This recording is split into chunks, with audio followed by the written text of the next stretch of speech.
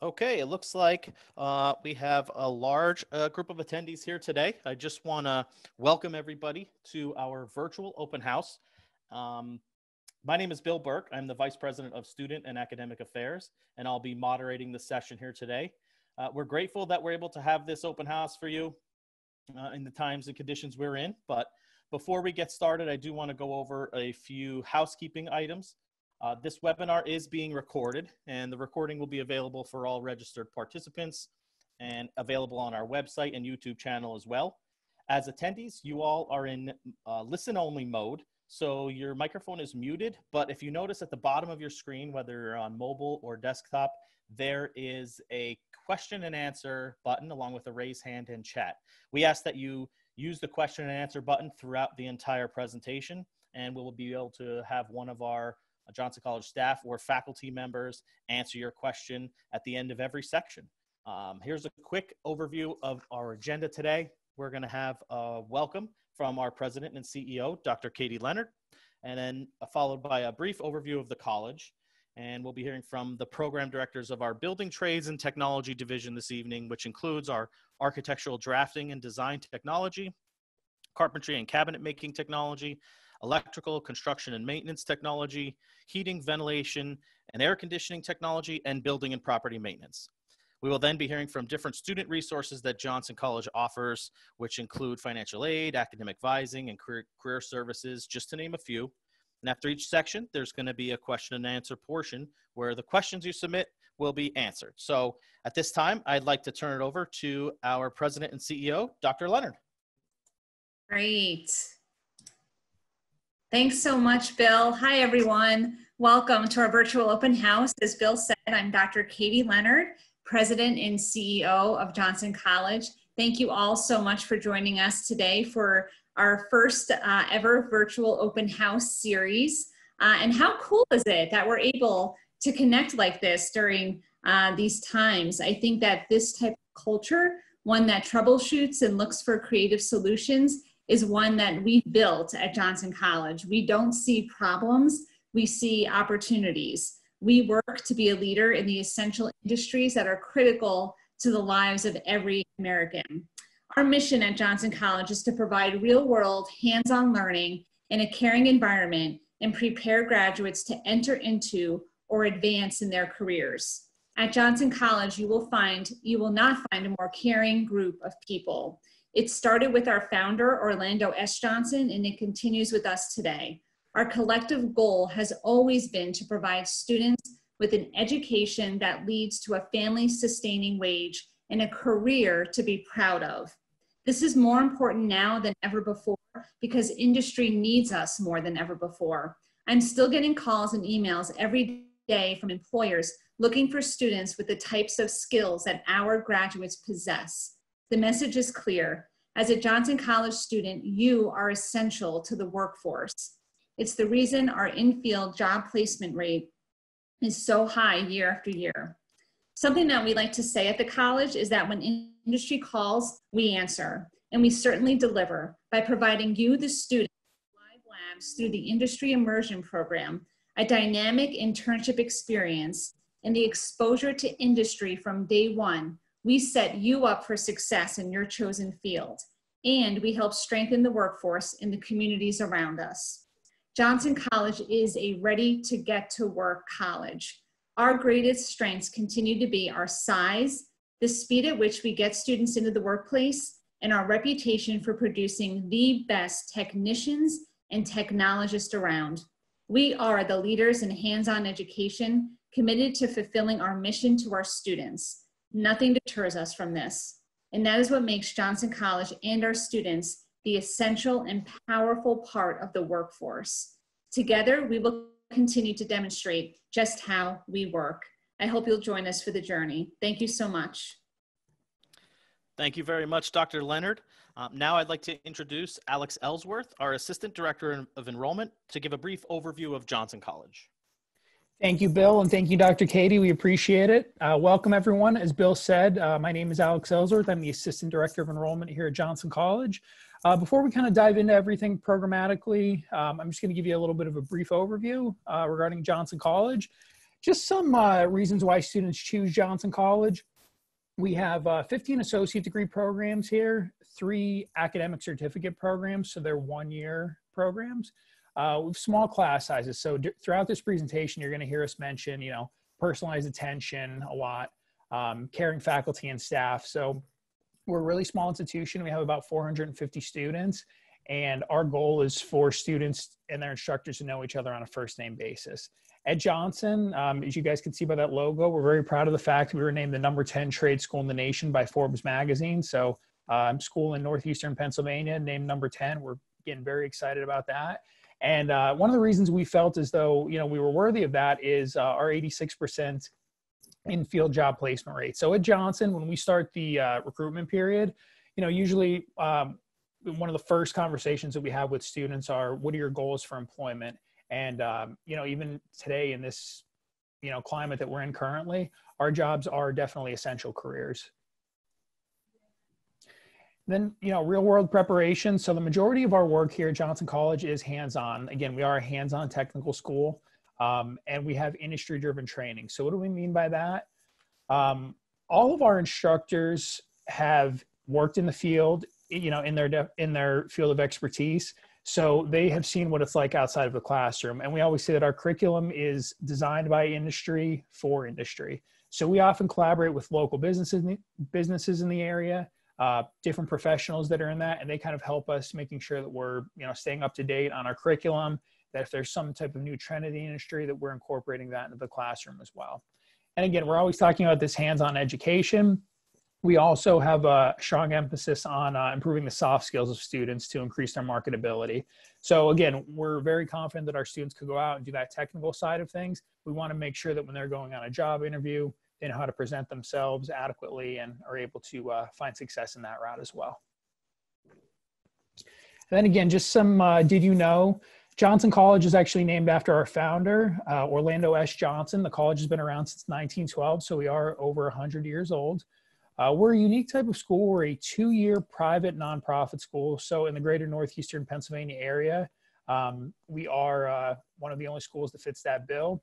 Good thing about that, like I mentioned, small class sizes, personalized attention. And, as far as our curriculum too, we are able to tailor it, like I said, towards industry.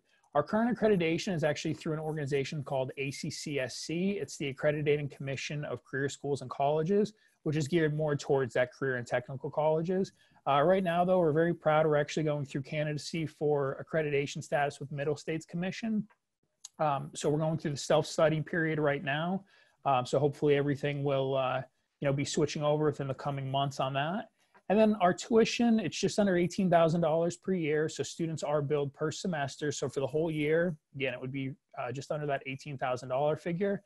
And we'll get to that a little bit more. And then we also do offer student housing. Again, we'll get to that. The pricing for that is just over $7,000. So some quick did you knows. As far as today's focus, though, we are going to be touching base on our building trades and technology programs here at Johnson College, architectural drafting and design, carpentry and cabinet making technology, electrical construction and maintenance, heating, ventilation, air conditioning, and building and property maintenance as well. Great. So I'm going to, sorry, go ahead, Thank Bill. you, Alex. Nope, Sure. Appreciate it. Definitely a good, great overview of Johnson College. So as we'll deep dive into some more programs and departments in a little bit. But first, I'd like to introduce our Architectural Drafting and Design Technology Program Director, Mr. John DeAngelis. Mr. D.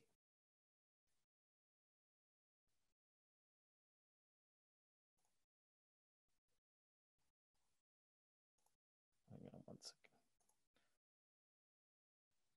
Okay, Mr. D, the floor is yours. Hi, Bill. How are you? Doing well. Well, I'm the director of the Architectural Drafting and Design Department. I've been doing it for a long time. I stopped saying how long a couple years ago because I didn't want to sound too old, right? But, I've been interested in drafting and design since I was a kid. I went to a 2-year program just like I teach today, and I found it to be very interesting enough that I'm still doing it all these years later. we're viewing a picture of our classroom right now, and it's a beautiful space. We've have some things hanging on the wall, on the other wall, Bill, if you get over that way. And it's student work that people have done in the classroom. When they get it to the point where it's pretty good, we'll put it up on the wall of fame. That's what we call that, right? We have excellent equipment, top of the line computers and screens and printers and overhead projectors, and we have access to all the internet stuff, Google, YouTube. We use a lot of videos a lot of times when we're talking about building construction itself. And the one thing I would like to note, that drafting and design isn't only about drawing, which is an important part of it, which is the part that really got me interested when I was younger. And I always liked to draw, and I was always interested in putting things down on paper. Today we do it in a lot different ways. We use a computer to draw our images. We use a printer to print them. We could email our work anywhere in the world. We could send it to different states, different countries, and people that are working in the architectural, engineering, and construction field are doing that right now. You know, with this current situation we have with the coronavirus, we are working remotely.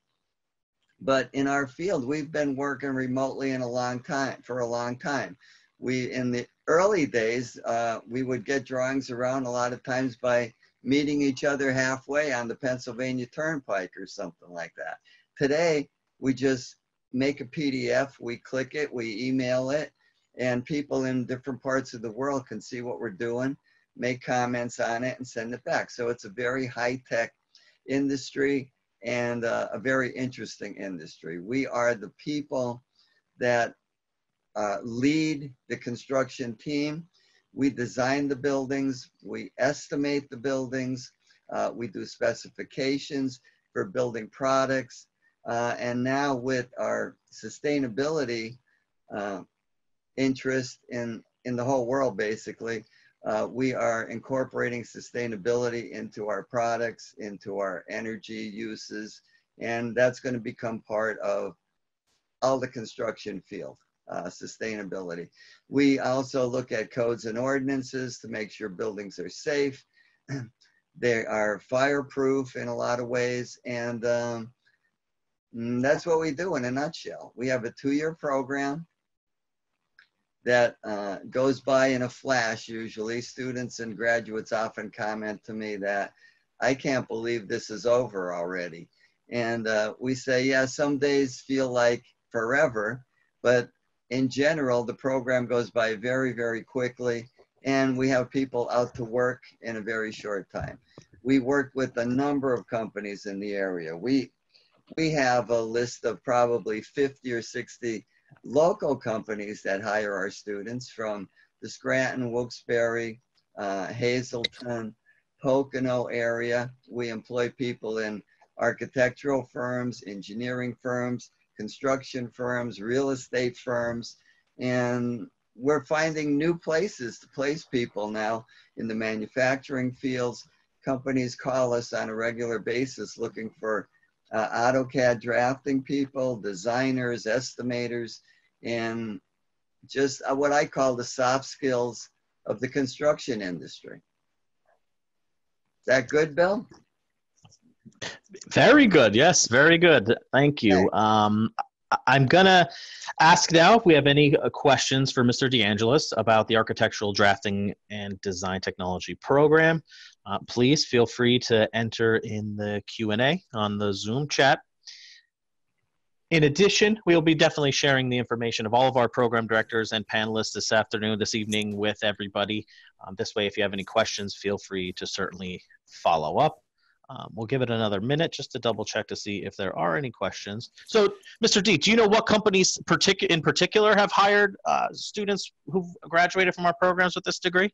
Well, Bill, the list is very long. It starts with architectural firms like Berkavage Design, Highland Associates, there's at least 20 of those type of firms. They do mostly architectural work. Engineering companies, Borton Lawson, places like Borton Lawson, manufacturing companies like Gentex. And it's hard for me to take a ride through the valley here or the township or the city without saying, you know, we built that or we helped with that or people are hired there. And we just have a very good architectural engineering and construction community in the Scranton Wilkes-Barre area. Very healthy, very strong, and they hire a lot of our people. And they typically look for Johnson College students. That's great. That's great. We have one more question here from Evan. What drafting computer programs are taught in the program? Yeah, that's a very good question. We use AutoCAD, which is a main industry drawing program. It's worldwide and growing still. And we use a program called Revit, which is made by the same company.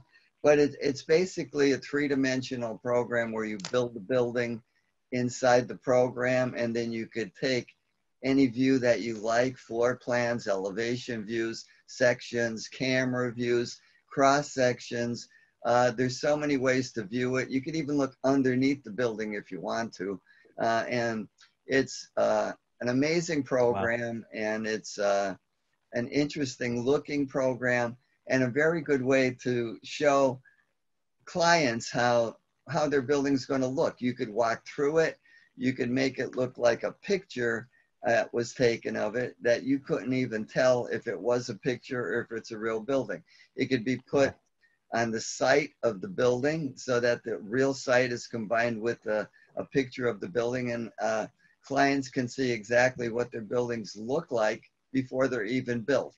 AutoCAD is a little bit different. It's used for architecture, for engineering, for manufacturing. So it's a little bit different. It's more technical, I would say, as far as the way it looks, but both programs are very popular and very sought after by employers. Great, great. So another question, but this one from Jordan, and maybe, you know, Career Services can chime in if they have an answer. What's the average time a graduate obtains a position in their field after graduation? How long does it typically take, would you say?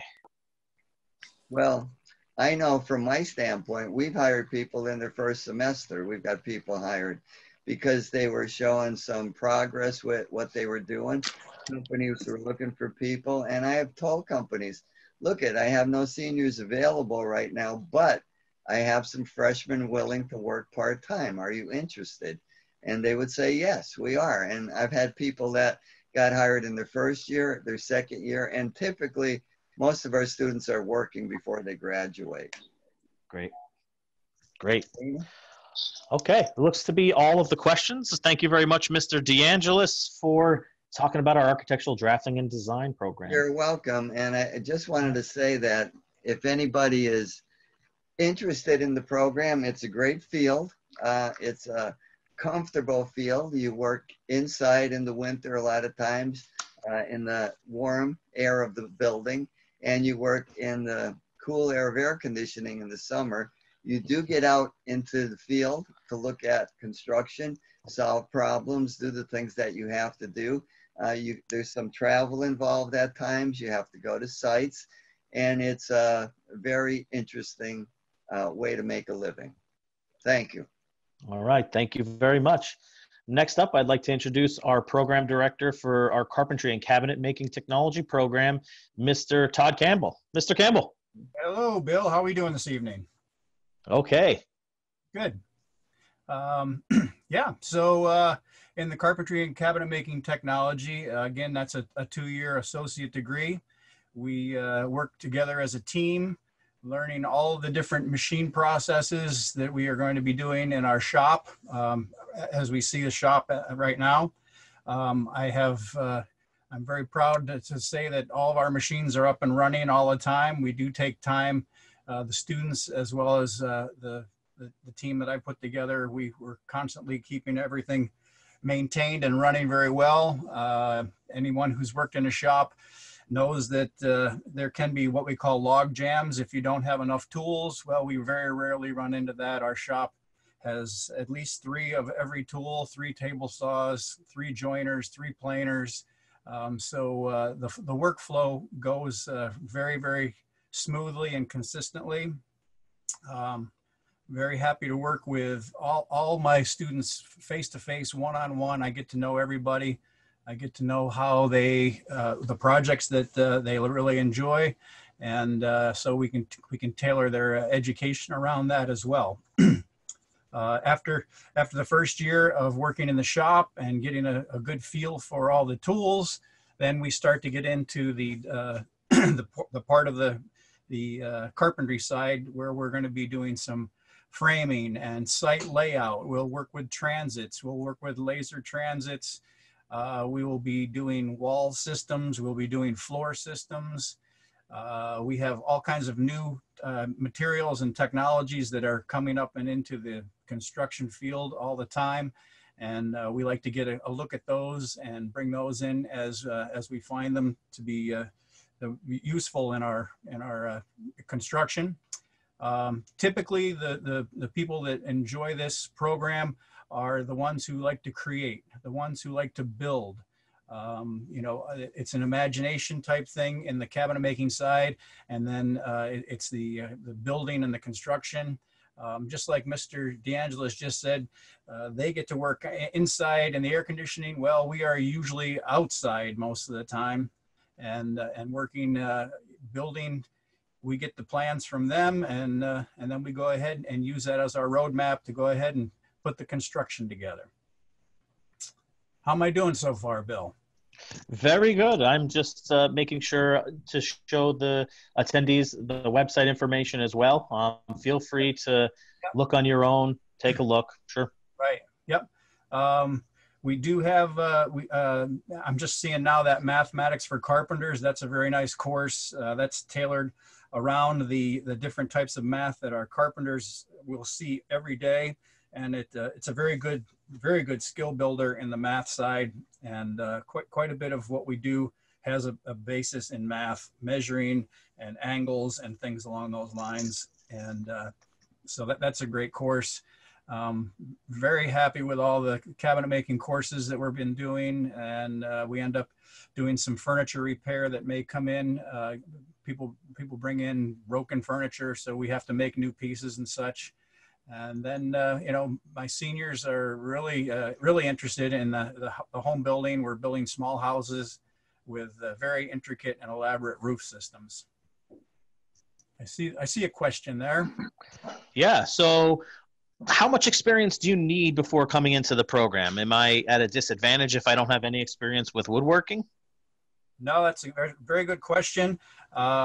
Typically, we have a student coming in who has zero experience, but really wants to work with their hands, and we're eager to work with them. And oftentimes, they become our best students. They don't have any bad habits. Let's put it that way. They come in and they're you know, put everything you have into it, and we will definitely get you where you want to be. Great. Okay, we'll open it up for some more questions if anybody has any for Mr. Campbell and the Carpentry and Cabinet Making Technology Program. Give it a couple seconds here.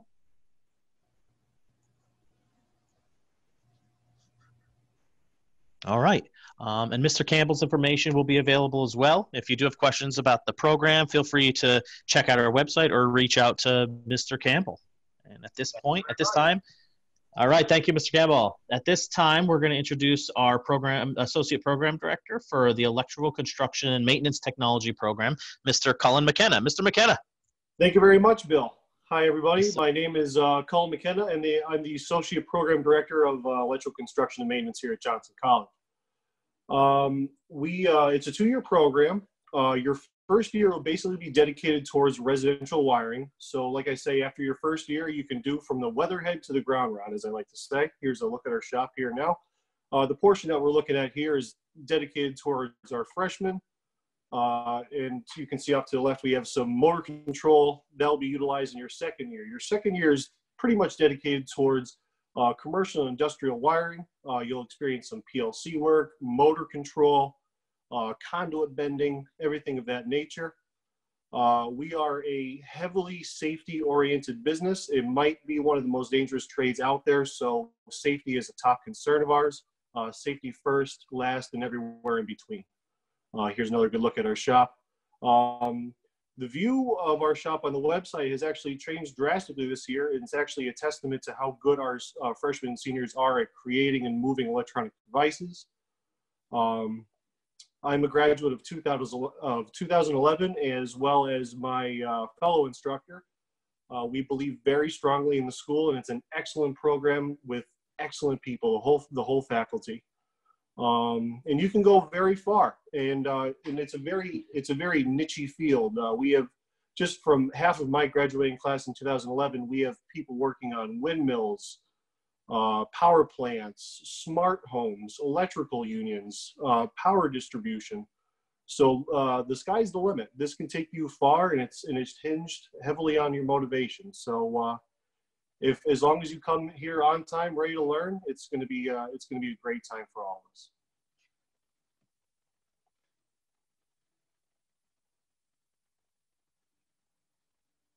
If there's any questions.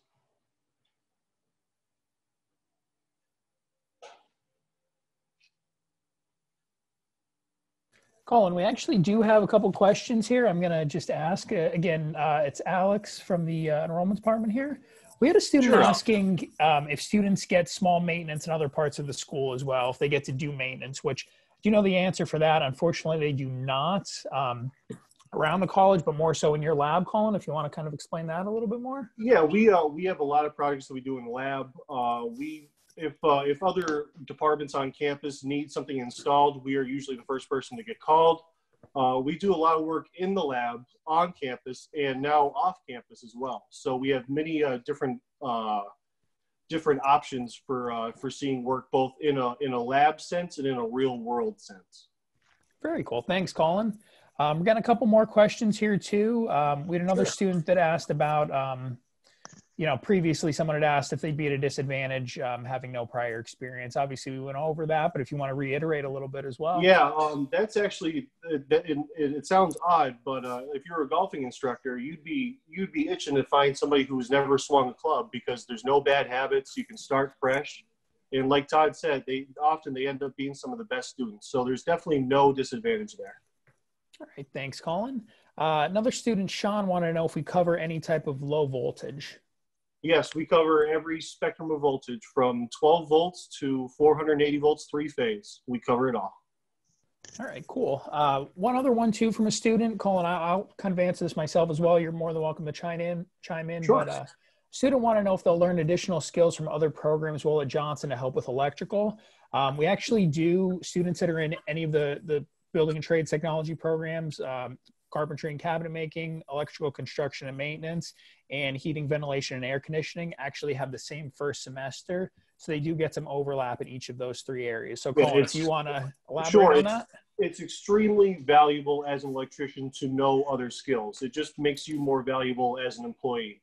You will leave here being an electrician, but still having the knowledge to stud a wall, to thread pipe, braze, solder. Like I said, if you don't use it in your day-to-day in your work, it's great information to know just as a homeowner. So we try to make you as well-rounded as possible. And any new skill we can teach you, we try to do our best. Excellent. Thank you, Mr. McKenna. And Mr. Campbell, if you were there, I do have a question for you as well. A student did have a question about the job prospects for cabinet making technology. If you could chime in with that, please. Sure. There are many small cabinet making companies that do limited production work, bookcases and trophy cases, those things along those lines.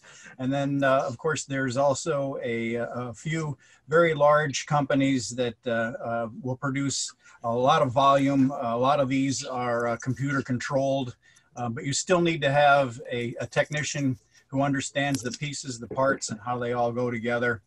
And a lot of the cabinet makers end up becoming very good finish and trim carpenters as well. And so there's quite a bit of work out there for them all the way down the line. Excellent. Thank you, Mr. Campbell. We appreciate it. Yep. Thank you, Mr. Campbell, and thank you, Mr. McKenna. At this time, I'd like to introduce our program director for our heating, ventilation, air conditioning technology program, Mr. Walter Wood, who's going to talk about our HVAC technology, as well as our one-year building and property maintenance program. Mr. Wood. How's everyone doing? Thank you very much, Bill, for the introduction. Sir. I hope everyone is doing well out there. As Bill stated, my name is Walter Wood. I am the HVAC program director here at Johnson College. My program is a 2-year program where we start with the basic, and we will work on everything in the shop from a window air conditioner up to including the walk-in cooler that we have inside the back corner. We are constantly changing items around inside the shop, giving you an opportunity to work on the vast majority of every application under the sun under the HVAC umbrella. HVAC is a great field. Every building on the globe has some form of it inside it. This gives you an opportunity to travel anywhere that you'd like. Equipment is constantly changing and evolving for the latest and greatest energy consumptions, as well as runtime, cost to run, and different varieties of things like that. The shop has changed drastically. We've added a lot of additional equipment, including additional commercial equipment and 2 rooftop units that are wired up and ready to rock and roll. We also incorporate, as Mr. McKenna and Mr. Campbell stated, we want to make you as well of a rounded candidate as possible. The more skills that you know, the better you are for industry. So the 3 of us try to incorporate some projects together to allow our students to interact as well as be able to communicate together with certain projects. We're actually in the middle of working on a house in Scranton right now, where each one of us are with our students are working on that house. This is a fun and evolving field. The labor board states that there's a 70,000 technician shortage. Opportunities range anywhere from a service technician, maintenance mechanic, installer, service tech. Again, the opportunities are truly endless. That's really what I got for HVAC. Sounds good. Sounds good. We'll see if there's any questions from the group. In the meantime, feel free you can either follow along on our website or explore on your own. All of our website program areas have a brief overview with most of them have some sort of lab view. The career opportunities that, just to name a few within the program learning objectives. So what are our goals? What are our objectives of the program? What do you learn when you leave? Absolutely. And again, we start with the basic and we work our way up from that. So again, anyone coming into the program with minimal experience or no experience, we start with the basic and we work our way up. I am also a graduate from the program. It's a fun and evolving field. Our students are placed everywhere under the sun. Typically, I have more industry contacting me than I have students that are graduating the program as far as a placement rate. So many opportunities out there. It's phenomenal. So one question here, how often do you get new equipment and how often is it upgraded? We're constantly working with different vendors. Just this year alone, if I had to put an amount on it, I would say about $15,000 worth of donated equipment came in this year alone. Again, that ranged in the last 2 years of 2 rooftop units that came in that allows you the opportunity to work on a different variety of equipment. A package unit from Train came in. Again, as different pieces of equipment get worn out, we're going to change that equipment out. We're going to get and keep the latest and greatest technology in the program, in the shop, to give you guys every bit of opportunity to work on it and have a feel for it prior to you hitting the market. Great. Thank you. So we have two more questions in here. I'm actually going to skip one before, because this next one is specific to HVAC, and then I'm going to come back to the other one because that'll involve, Mr. Campbell, Mr. D, and then Mr. McKenna as well. So is there a state or national license that HVAC techs must obtain to start working? So in the refrigeration and air conditioning side of it, it's the EPA certification. I am a local proctor for it, so we're going to prepare you for that. And we will test for it your third semester. But that would be the EPA 608 license that allows you to purchase and work on refrigeration applications. Any piece of equipment under the sun that has refrigerant in it, you must pass one of those licenses. But again, we prepare you for that, and we will ensure, as long as you pass the exam at the end of it, will walk away with that license. Great. And so this question kind of is for all the programs, and I know everybody will be able to want to chime in with this answer and their own personal answer. So out of all the programs, what field has the most need right now for workers? Again, that's a hard conversation. Loaded question. Every one of them. Yeah. They all have a need. Yeah, All of them. the trades are in very, very much in demand right now, all across I would say probably electrical and HVAC probably are growing the fastest, but the carpenters and the builders are also. And what's happened is a lot of the older gentlemen and ladies in the field are retiring, and so we need fresh workers to come in and take their place. Yep. I mean, if you think about it, right, new construction involves every single one of these programs. So, I mean, the demand is there for everything, correct? Well, yeah, new construction and remodeling. Sure, yeah. Retrofitting and all that, yeah. And with the younger generations not coming into the trades like they normally have for the past years, the demand has been higher than ever. Yep.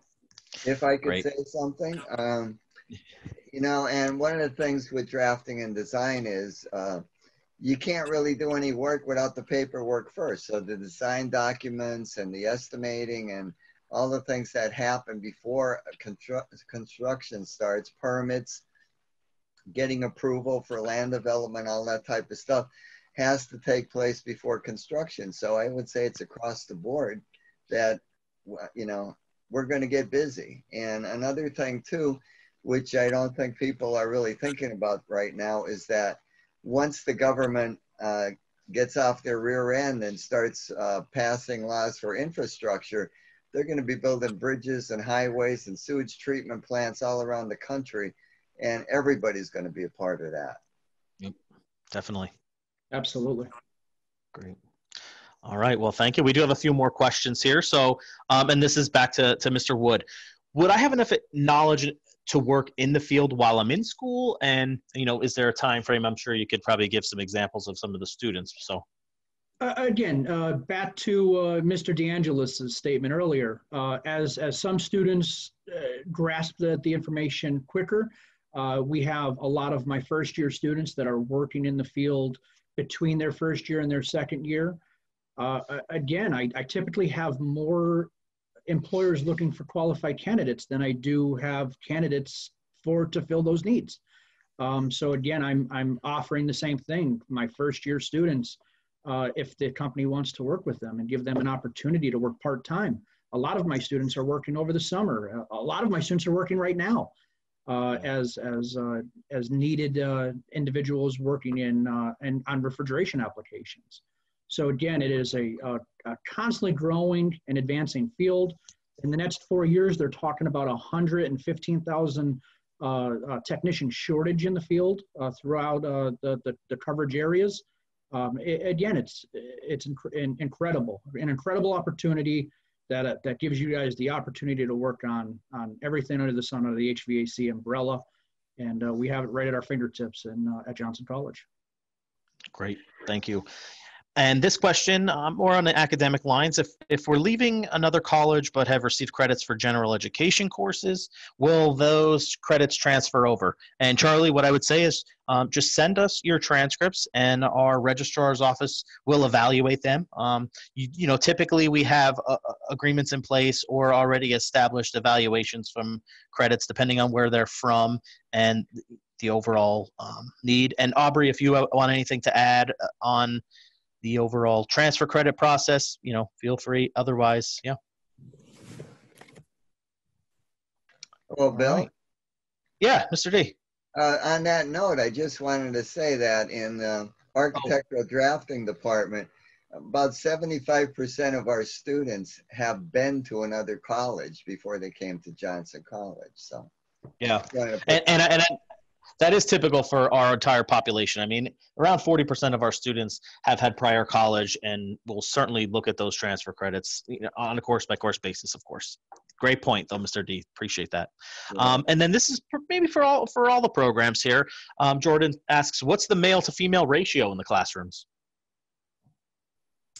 I'll take the lead with that. As far as HVAC, I have two female students that are actively enrolled right now, and they are knocking it out of the park. One is working right now out of a place in Clark Summit. And again, awesome opportunities for everyone.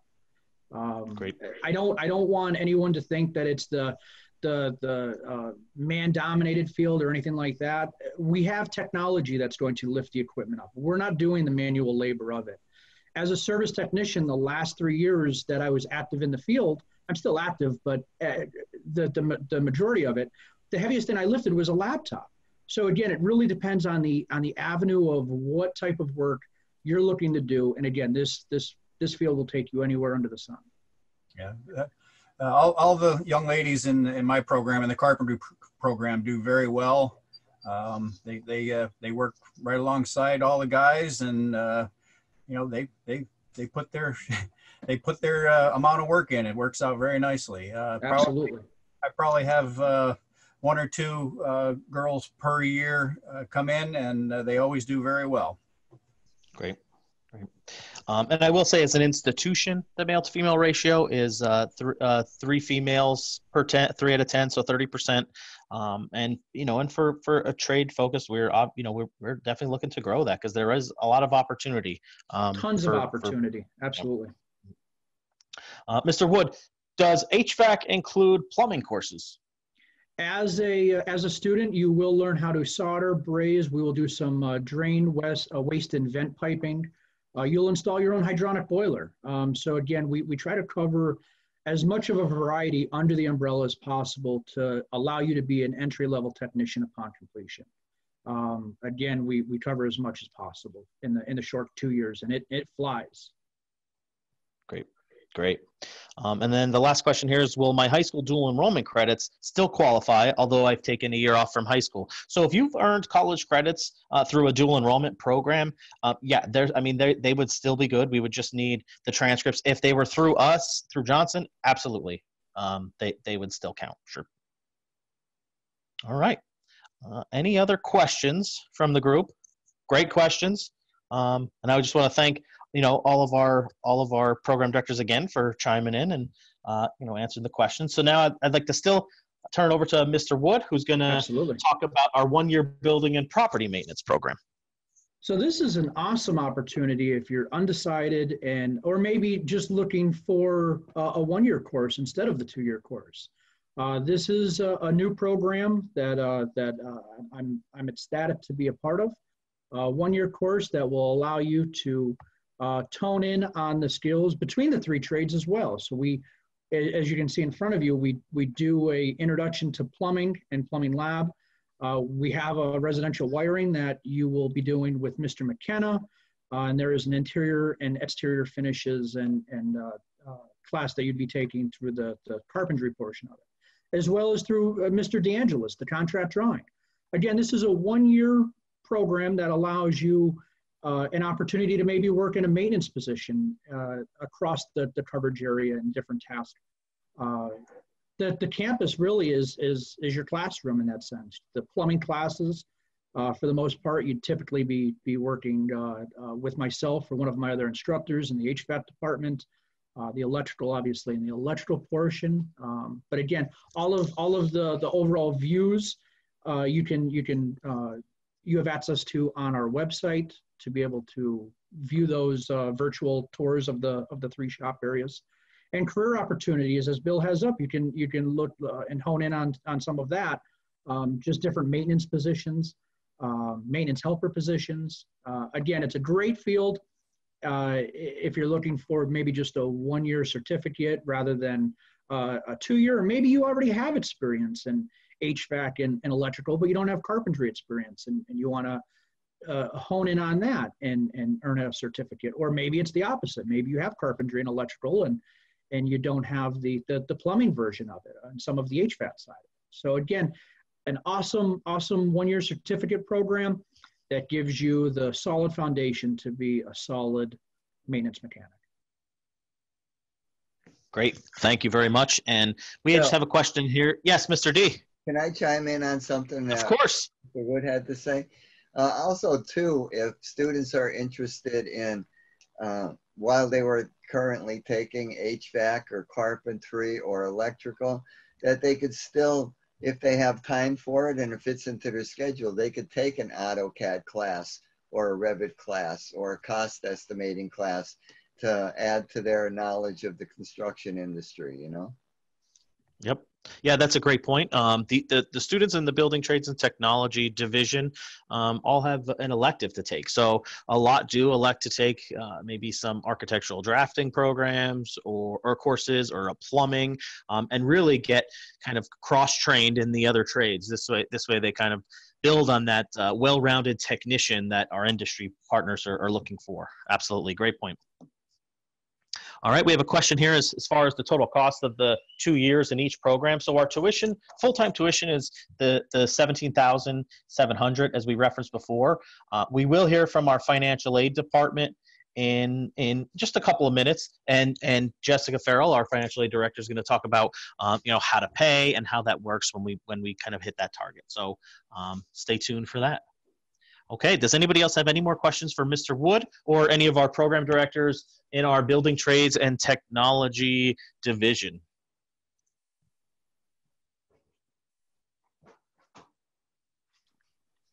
Okay. All right, well, thank you very much, Bill. Oh, hang on, we may have a question here. Let's see.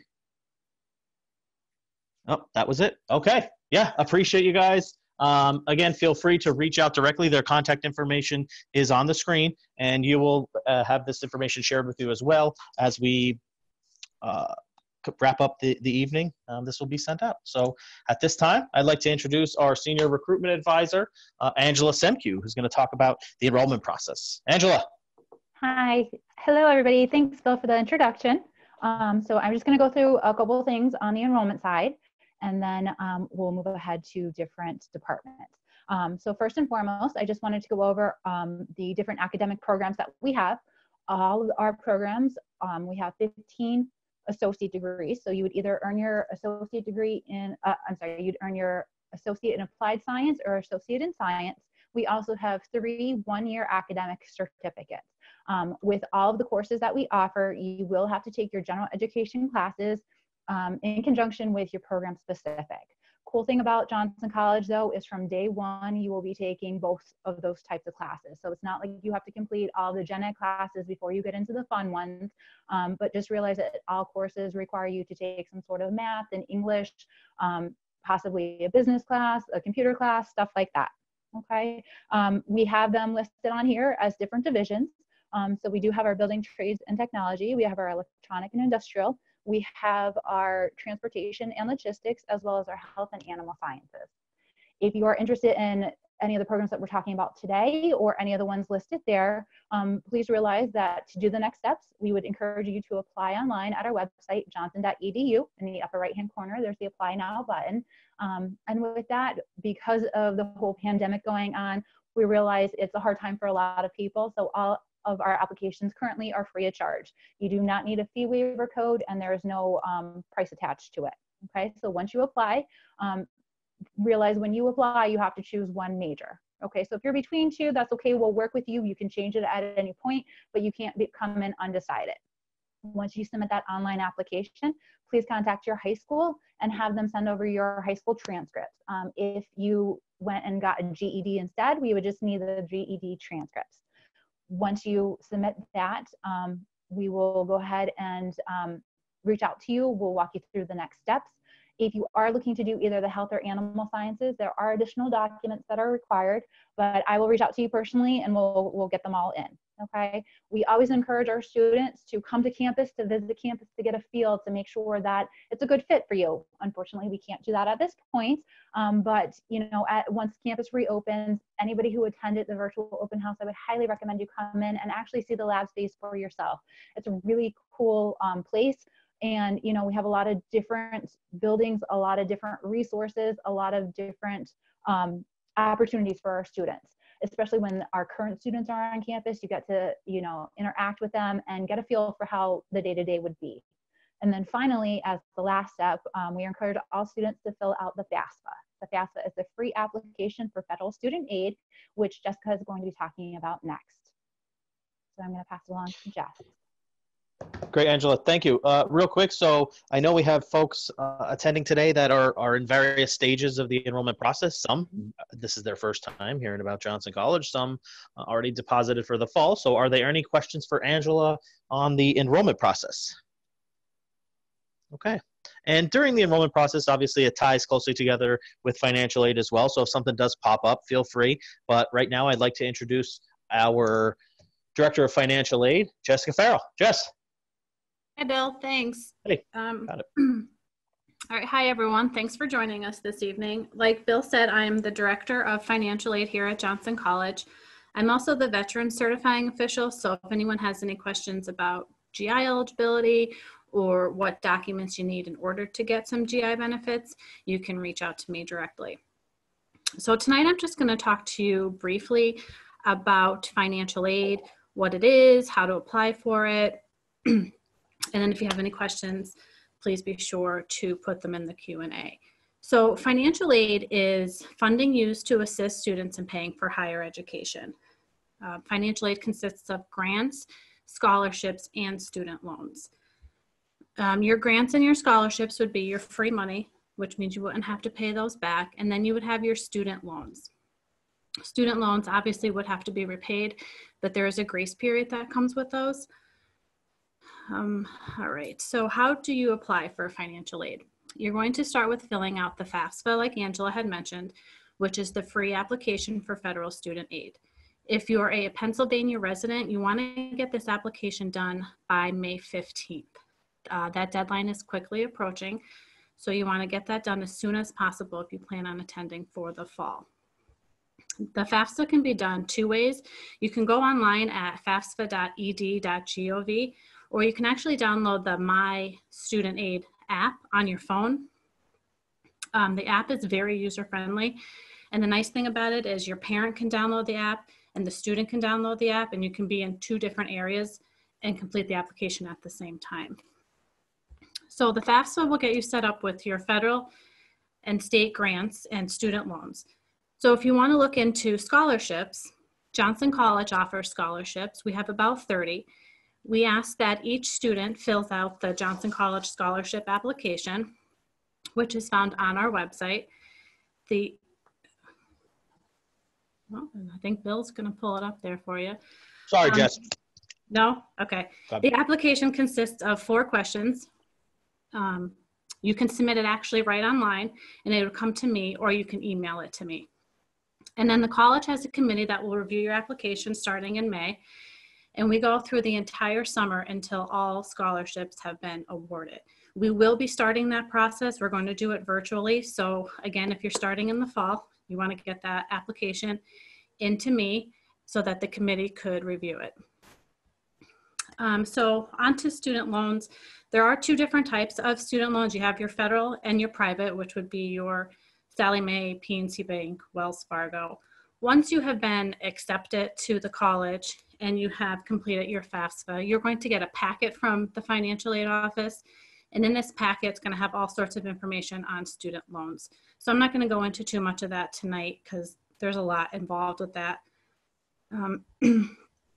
If you don't want to submit a FAFSA, or if you have a balance after your grants and scholarships and don't want to borrow any student loans, we do have payment plans available.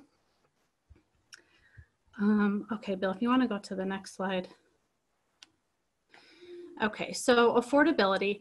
It's important when you're thinking about going to college You want to look at the average debt that you may end up having coming out of college.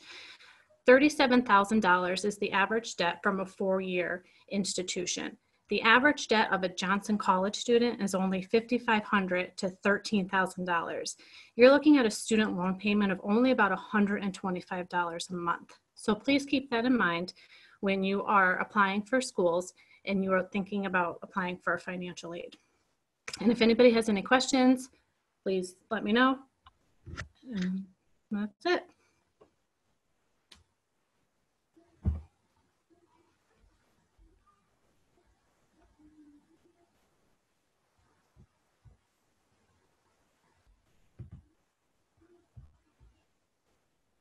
Oh no. Guys, it's Alex again in enrollment. Just bear with us 1 second. Looks like we don't have any questions for financial aid at the moment. So Jess, we do appreciate that. As soon as we get back running here, we'll jump right into our next presentation. Okay, great. So please feel free to reach out to enrollment or financial aid with any questions.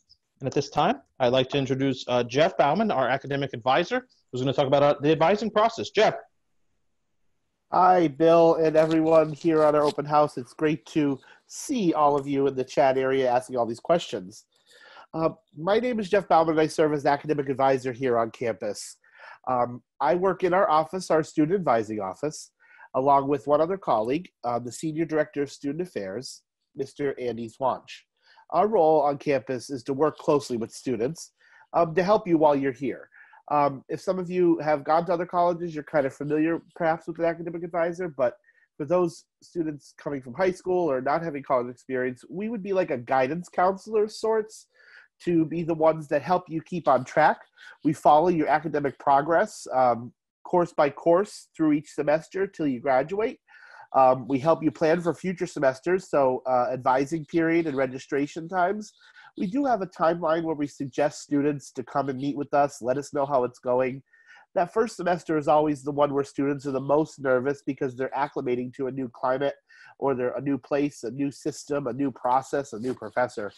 And through that, we know what students have gone through and we've gone through it. So we kind of give you those tips and tricks to hopefully mitigate the hurdles and make your first semester on campus really successful and continue on to get that career that Dr. Katie and all of our program directors have talked about.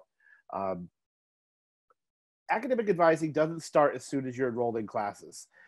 It starts when you enroll with Johnson College, working with the enrollment team in your application process, and you've heard about transcripts and you'll hear about that later. You're put in contact with someone in the academic advising office as soon as you have questions or want to start talking about your future.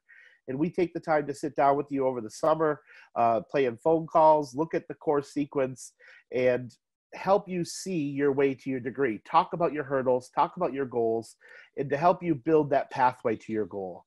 We understand the investment you're making. We just heard about that from Jess, which really kind of gives you an idea of what the investment is. But we help you see the payout on your investment and have you be successful. We also connect you to resources throughout Johnson College. We're kind of that gatekeeper to help you when you're having problems with one thing or another thing. We try to redirect you or give you the tips to get to the next place on your agenda here at Johnson. If you could go forward there, Bill. Thank you. We understand some students are transferring from college and they're coming after a gap year perhaps, or you're working in the field and you want to get the credential to move yourself along in some sort of supervisor or managerial position. While working at college, while at Johnson, we've found out that most of our students work, whether it's full or part-time. So we understand that students are caring for themselves and their families, whether they have a family of their own or they're caring for a family that they live with, that the need for flexibility exists. So we want to talk about what it is that's driving you to be here at Johnson, what it is that you're supporting and going on outside of the classroom so we can understand what might get in the way. And then also understand that maybe choices between full and part-time scheduling would be helpful depending on your needs, childcare, work schedule, offering of classes that may or may not fit into the need to work certain days at your job. We do ask students to really be honest with their employers and share, hey, this is the only time the class is offered. Could I hopefully switch my shift? And we found that employers want to support their students. So you can work while going to college here at Johnson, and our faculty understand that, and so do we in the academic advising office. And we help you time manage, and we have other resources that you hear about today about time management and doing it all while you're in college. Another possibility to make things flexible for you, some may say, I can't go to classes before 10 a.m. because I have to put my daughter on the bus at 8. We understand that, so we will work to try to find the schedule that works best for you. It may not work every day, but we will work to see what works. As far as maybe you need to take an online class for English or for your math class because the times offered do not work with your schedule and the needs that you have. Perhaps you need to take all evening classes for a semester. Some of our programs do offer exclusive evening courses. So we have that flexibility to blend your schedule to build it that you're here on campus minimally some days and all day other days, depending on your needs. And then finally, we are a year-round campus. We do offer classes in the summer and during the winter intersession. They're shortened semesters, but that allows you to take some weight off of your fall and spring semesters of your general education classes like math or art or science elective. It gives you that flexibility to maybe save some money by paying for the summer tuition rate of $199 a credit. So if some of you are interested in coming into school this fall, we can get you enrolled in summer classes if you're interested now to get you a head start. So you just have to reach out.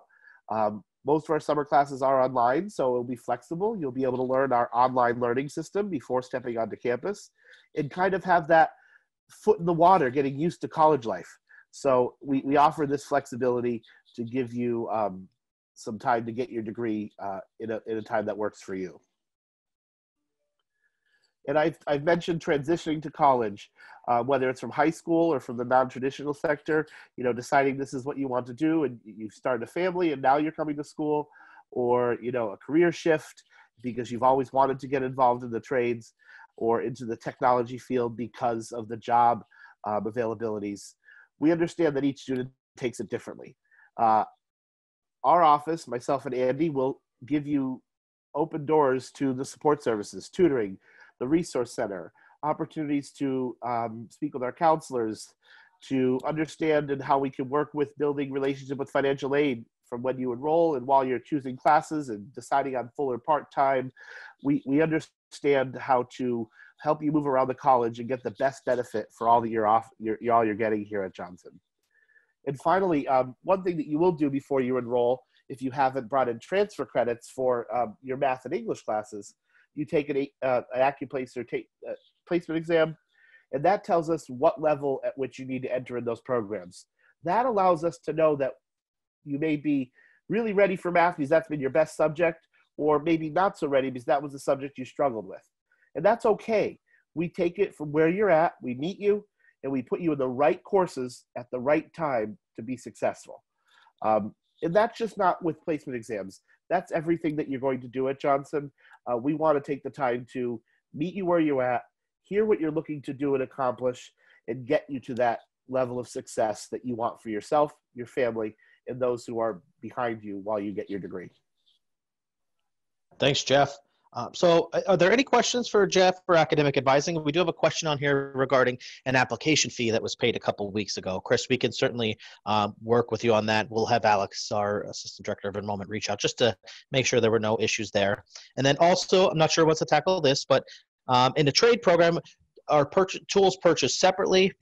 There is a tool list for each program. That is the responsibility of the student. Depending on when those tools are needed, I know our program directors can chime in on that, or enrollment, or Jeff, if you have any insight, but based on your specific programs that you deal with, or if anybody wants to add anything. Colin McKenna again. We require all students to have basic hand tools. Any power tools or specialty tools we will provide. But if they want to work in the field, they're going to need hand tools, so we require that from day one. Yeah. For carpentry, we basically, as we go along, we kind of build it, start with the very basics, tape measure, hammer, that kind of thing. And as we go through the semesters, we build a pretty good toolkit, and it usually ends up being probably all said and done under $200 probably. And that certainly varies by program, but I think, like you said, Todd and Cullen, as you're going through the program at Johnson over the 2 years, you're kind of building this toolbox and this toolkit, so that when it is time to graduate and you're ready to go out into the field, you're fully prepared.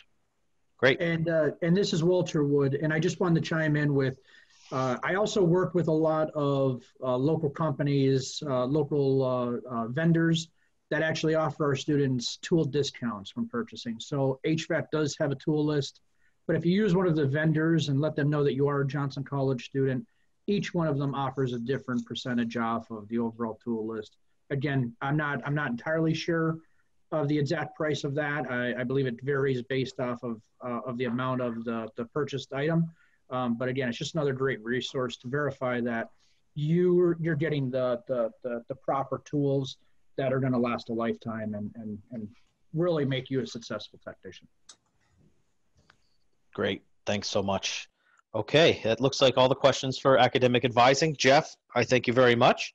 At this time, I'd like to introduce our counselor and manager of disability services to talk about counseling and disability services, Emily Holmes. Emily. Thank you so much, Bill. All right, folks. Well, I wanted just to initially thank you all so much for taking the time and sticking with us through this virtual session. I know there's so much information that we're given, especially during a stressful time, but it's really nice just to be able to hear questions and continue to connect with folks in our community. So as Bill said, I am the counselor on campus, and I also work with the Disability Services Office. In addition to myself, there's another individual, John Stolen, who works in the office, and we work very closely with students throughout their experience. You know, everything from questions right now, you know, just as a prospective student, until even past graduation. Some students, you know, will get in touch just to let us know how we're doing. So, okay, so as for counseling services, all of the services that we offer are free and confidential. We offer supportive level services, meaning that we don't serve the role as primary therapist, maybe someone that you could be working with for, you know, touching base with over the course of a few years, summers, holidays, things like that. But we still see students in varying capacities. Some folks, you know, may want to check in with us once or twice a week to let us know how things are going, let us know what may be getting in the way of them being their most successful self in classes. Other students, you know, may just pop in once or twice throughout the semester. And others, you know, may just find us as the need arises. But just so that you know, we're here. Here are just some of the reasons that individuals in this little graphic here, that folks will come to us for support. If you're looking for something more specific, we also help with referrals. If, you know, grief counseling, eating disorder therapy, different types of more specific therapies, we help with making those connections as well. So one of the biggest reasons that students come to our office is for support during that college transition. Some students may be coming right out of high school, but who maybe struggled with organizing the materials or studying. Some students will come and say, I really didn't do much homework in high school. That really didn't happen much for me. So they struggle with that in college. Other students may be coming to us, you know, 10, 20 years since they've sat in a math class, and they just need some help getting back into the swing of things. So we help with organization skills, time management, study skills, test anxiety, and also just figuring out your learning style, learning what works best for you in the classroom. As well as, you know, if issues come up with peers or instructors, we encourage you to talk with us so that we can help with that resolution. And of course, stress management. You know, we're all feeling it right now. So many students have been getting in touch with us just to help with some techniques to lessen some of that stress. Now on to disability services. So, you know, myself, all of my contact information is on the website. So if you have really specific questions, pertaining to a disability condition or something that is a little bit more personal, feel free to get in touch with me through the website, my email, phone, and we can certainly set up an individual Zoom call or phone call to go over any specifics. But generally, so students who may have had an IEP, 504 plan, or just a disability condition that they feel may impact their studies or their overall experience at Johnson College, I encourage you to come and talk with me and let me know so that John and I can help you throughout the process. So all that we need is just some form of documentation. It could be a copy of that IEP. It could be information from a licensed professional just talking about the limitations of the disability condition so that we can create your accommodation plan on campus. A few things I like to highlight is one, that accommodations cannot be retroactive. Basically just a fancy way of saying your accommodations at Johnson College don't go into place until you've provided us with the documentation and have met with us to create that plan. We will be doing, remote meetings with individuals to create plans, so we don't have to do that in person. But I always tell folks, even if you don't think you're going to use the accommodations, it's not a bad idea just to register with the office. You don't have to use the accommodations or disclose to your instructors, but that way you're already set. We have your plans ready to go in the event that you need them. Sometimes folks will wait until the end of the semester when they're already struggling. Many times students will come and say, I'm really struggling in my English or math class. I always had additional time.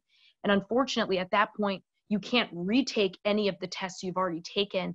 The accommodations would go into place, once we've sat down, got the documentation and set up your plan. So one other thing I like to talk about during this is just some of the bigger differences between high school and college. So one of the biggest things, sometimes students will ask me, did my high school just transfer my IEP right to this school? Unless that you request it and have it delivered to us, they don't automatically do that. And, another big difference is that in college, we can't alter the fundamental nature of the courses. So for certain tests, they may have to be done in the lab versus in a less distracting environment. For instance, safety exams or different types of tests that need to be taken in a specific location. Another thing I always like to bring up is that we also have a student pantry in our office. So if you or a classmate, a peer, are lacking any resources that you need for whether it's, school supplies, grab and go food items, we can also help with transportation in terms of, we have some bus passes, things like that, definitely let us know. We tell students that early on. We know that going to college, again, especially during stressful times like this, it can be really challenging to make that happen. So we are here to help you the best that we can with the resources we have. So that's just something to keep in mind. Thank you, Emily.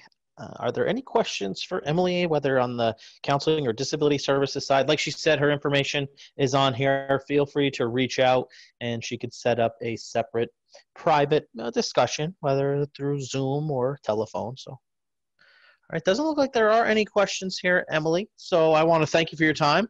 And with that, we're going to move on to hear from our Manager of Career Services, Dana Healy. Dana. Hi, Bill. Thanks so much. Hey. Like Bill said, I'm Dana Healy, the Manager of Career Services. I just want to tell you a little bit about the Career Services Department and what we do.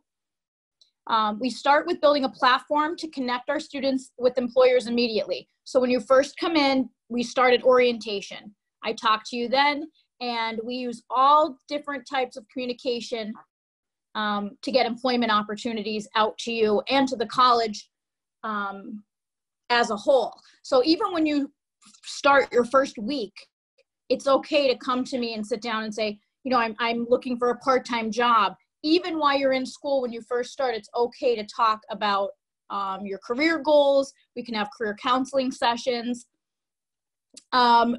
The college maintains a great relationship with industry. We stay in contact with them regularly, daily. I talk to industry partners, different employers from all different areas. Internships are also a great way to market the skills you obtain in your major. So if you're in a program and there's an opportunity for internship, typically your second semester will start discussing that. And that's a great way to get you on your path to your career goal. Myself and Greg Race, who's the coordinator for career services, along with collaboration from other departments like Ms. Hassenbein in the Resource Center, Mr. Bauman in advising, we all work closely with each other to give students the best resume, interviewing, professional job searching skills possible so we can get you to your goal in a timely fashion.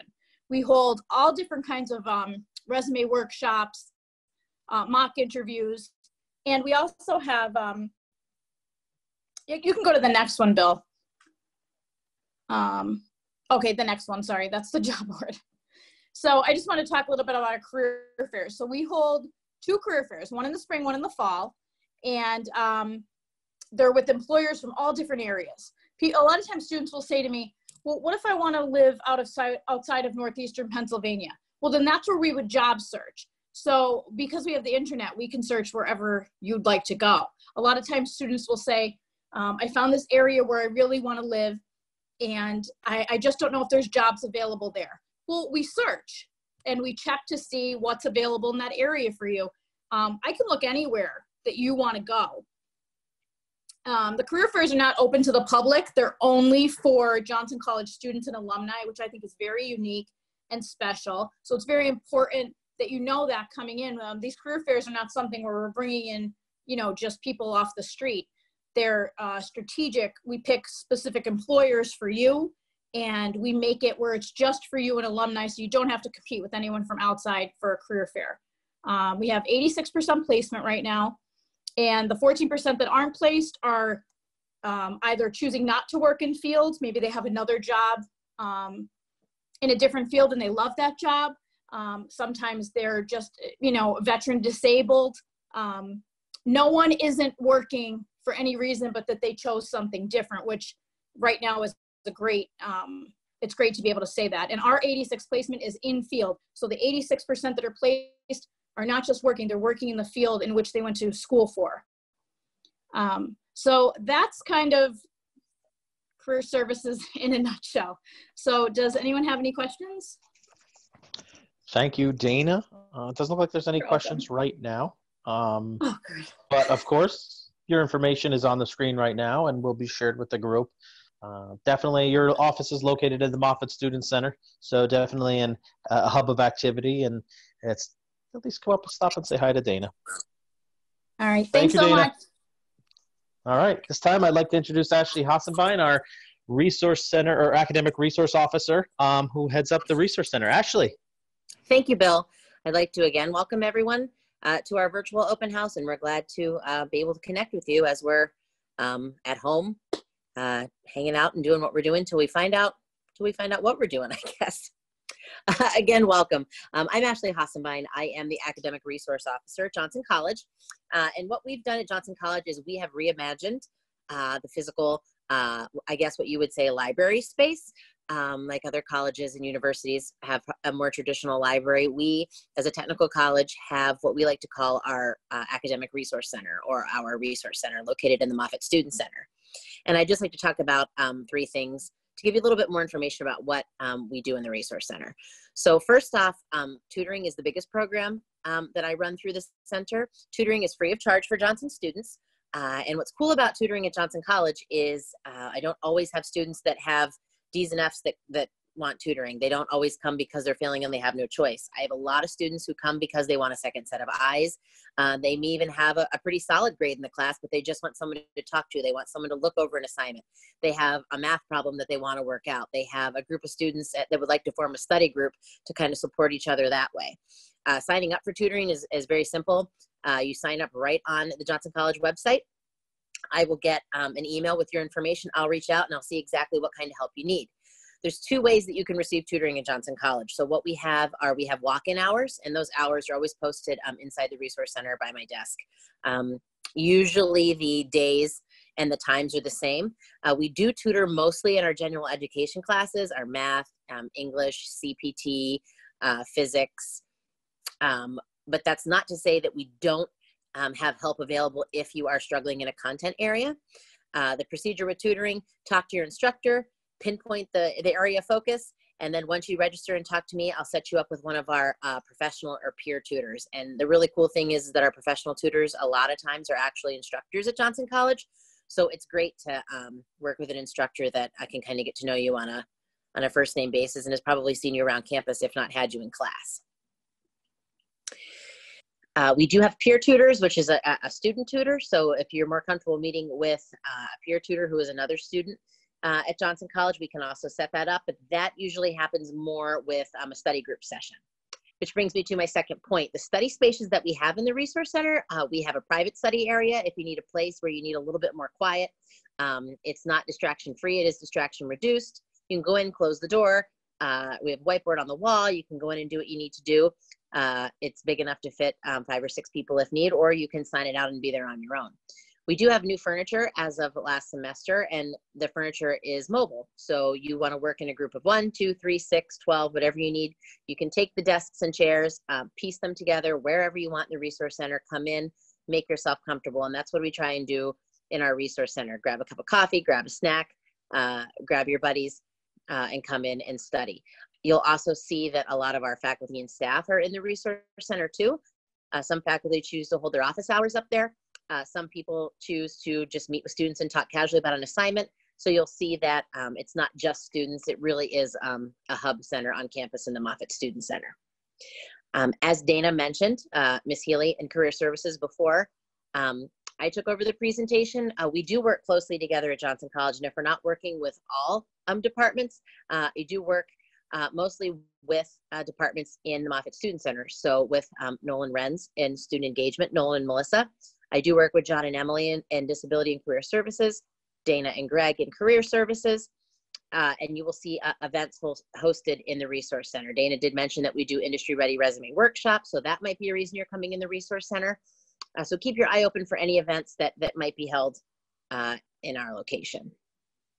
As far as the actual sources, we do have a textbook reserve section, which means if you need a textbook, you forgot it, it's late, you ordered it, you don't have it for whatever reason, you can check it out and use it in the library. We don't have every book, but we do have a majority of the textbooks that are being used on campus at that time.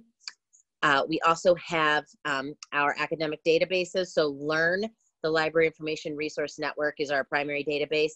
And if you're coming straight from high school or you've been in high school recently, you will see that a lot of our research is on databases. And as a Johnson College student, you have free access to all of those databases. And you'll find with Learn that they're all in one place, which really helps to streamline the research.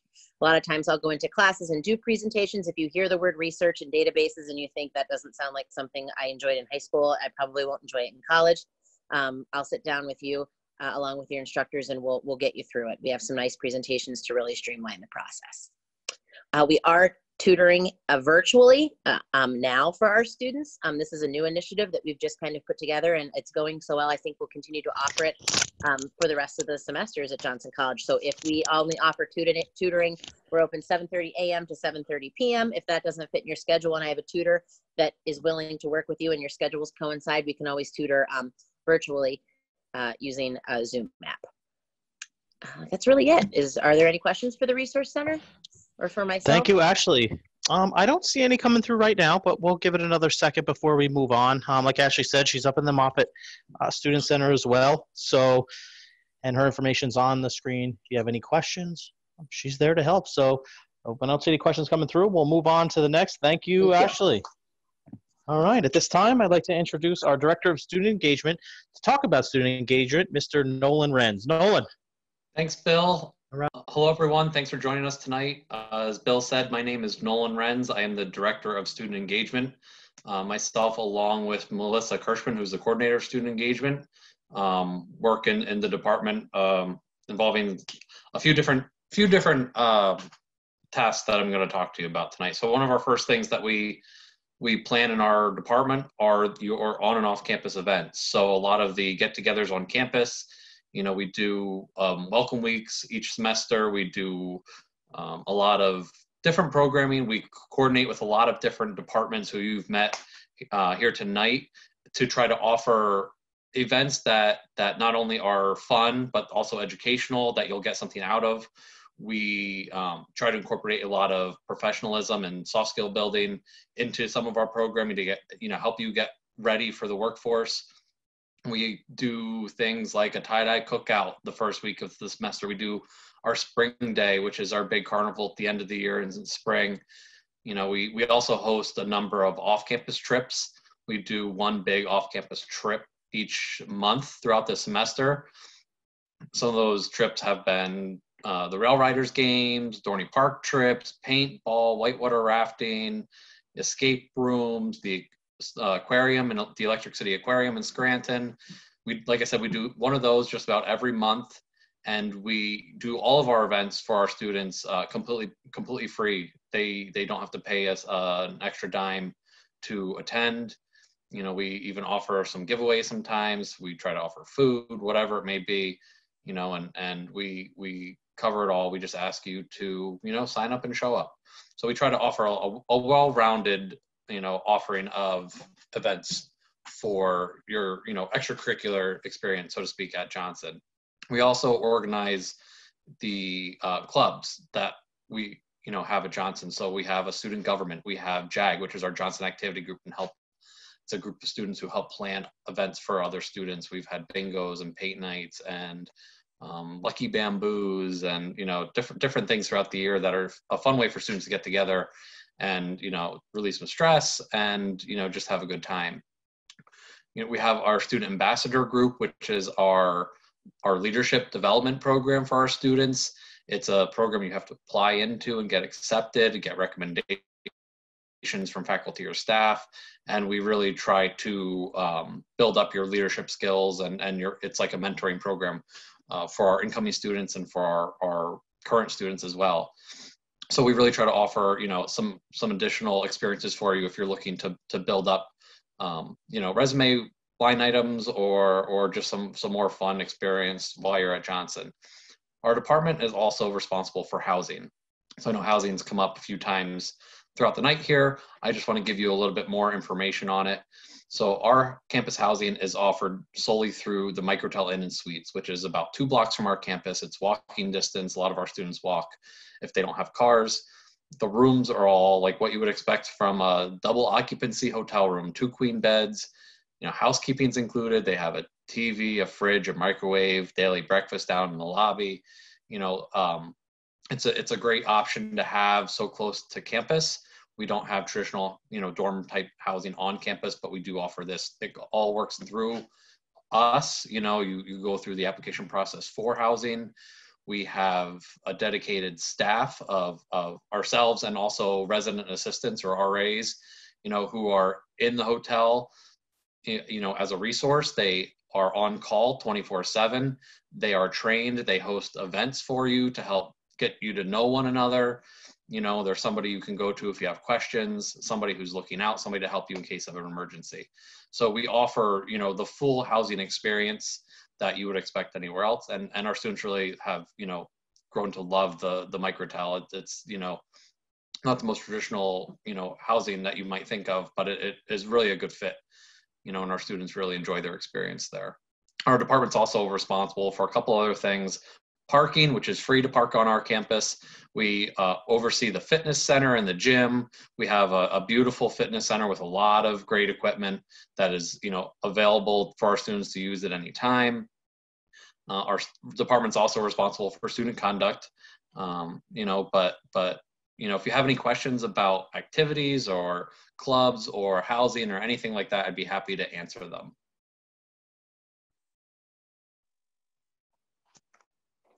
Are there any questions out there for Mr. Renz on Mr. Renz on student engagement, whether campus activities, clubs, organizations, student housing? No? Okay. So if you do, feel free to reach out to him directly. His information is on the screen. Or you could always reach out to enrollment if it has to do with housing or the process as far as that goes. So at this time, thank you, Nolan. I Thank you. appreciate it.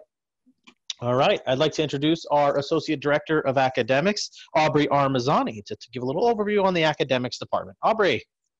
Hi, everybody. Thank you so much, Bill, for introducing me. I am Aubrey. I am going to focus my part of the virtual open house on the Office of the Registrar. So one big aspect that is handled by the Office of the Registrar is transfer credits.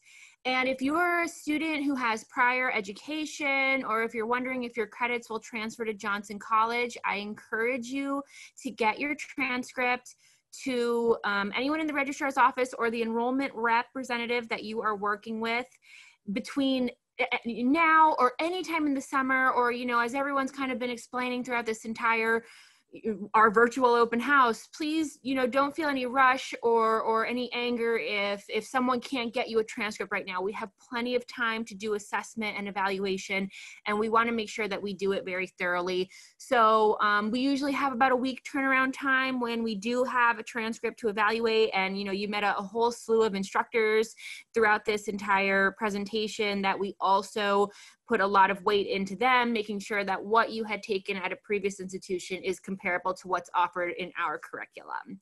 So if you have any prior learning assessment, which is basically a person who is working in fields, someone who may have, you know, been an electrician or worked at Toby Hanna Army Depot for X amount of years and really feels that they are competent in one particular subject, that's also something that Johnson College does accept or evaluate and accept if it works for college credits. So if you are a veteran, or if you, like, you know, in the military, you served on a specific branch that was focused on all electronic devices, you know, we can always take that into consideration. So definitely something to bring to our attention, or bring to your enrollment attention. And like I said, we have up until the Friday of the first week of school, and that's all the way in August. And, you know, we have plenty of time to review all of that information. And the last thing just to kind of go over is articulation agreements. So if you are a student who is looking to come to Johnson College and get a 2-year associate's degree, and then particularly looking to focus on maybe getting a bachelor's degree or furthering your education, we do have articulation agreements, 2 with local colleges, one with Keystone College and one with Marywood University. And then we also have a very interesting articulation agreement with St. Matthews, which is very down south, I think actually off the coast, part of the Caribbean, which is focused on our vet tech major. So if you have any questions or anything about furthering your education, the registrar's office would definitely be another place to go to. And we're located in Richmond Hall, and we are part of the Office of Academics. So that's really it for me. Great. Thank you, Aubrey. Does anybody have any questions for academics or the registrar's office, transfer credits, prior learning? I know we answered some of those a little bit early on, so thank you for that. All right, Aubrey. Well, thank you. Thanks. With that, I'd like to move on to Alex and Angela. Alex is, again, our Assistant Director of Enrollment, and Angela, our Senior Recruitment Advisor, to kind of wrap things up from the enrollment side and finish off the evening. Alex, Angela. Thanks, Bill. So I just wanted to really quickly recap. If you liked what you heard today, if you are ready to take the next steps and you have not already applied online, please do so at johnson.edu. And then after that, we are looking for your high school or GED transcripts. Now, you do not have to submit any prior college transcripts, but as Aubrey just mentioned, you do have the potential to get transfer credits. And if you're awarded them, you don't have to retake the class. So we always highly recommend that you do submit those. The third step would be to complete the FAFSA. As Jessica said, that is the free application for federal student aid. It would provide you the opportunity for possibly grants and or loans. Some important dates coming up would be our fall 2020 semester, which is the next semester starts on August 31st, which is a Monday. And our open house, our on-campus open house, should be on Wednesday, July 15th. We do have additional virtual open houses coming up. We have 2 additional ones. Next Tuesday, the 21st, is going to be focusing on our transportation and logistics, as well as the following Wednesday, April 29th, is going to be focused on our health and animal sciences. Both of them you could register at the same place that you did for tonight. Like I said, if you're interested in any other programs, the setup is going to be the same. So if you wanted to just come hear what the program directors have to say, then you could easily leave the meeting. You don't have to sit through the whole portion again. But you know, if you have any additional questions about anything you saw today, anything that we didn't speak about, then please feel free to ask them now, or you could reach out to any of the departments. So do we have any questions? Thank you, Angela. It doesn't look like any questions are coming in right now. We'll give it another couple of seconds. And again, just want to remind everybody that all of the information from our panelists today, as well as program directors, are included in the webinar presentation that will be sent out to you shortly after we conclude. Feel free. We pride ourselves on being a hands-on school, but we're also face-to-face, even in the time of the isolation, social distancing period we're in. So feel free. We're just a phone call, email away, and we could easily hop on a call and help you out. So with that said, certainly want to thank you for your time spending with us here this evening. We encourage you all to stay safe, and please feel free to reach out with any questions. Thank you.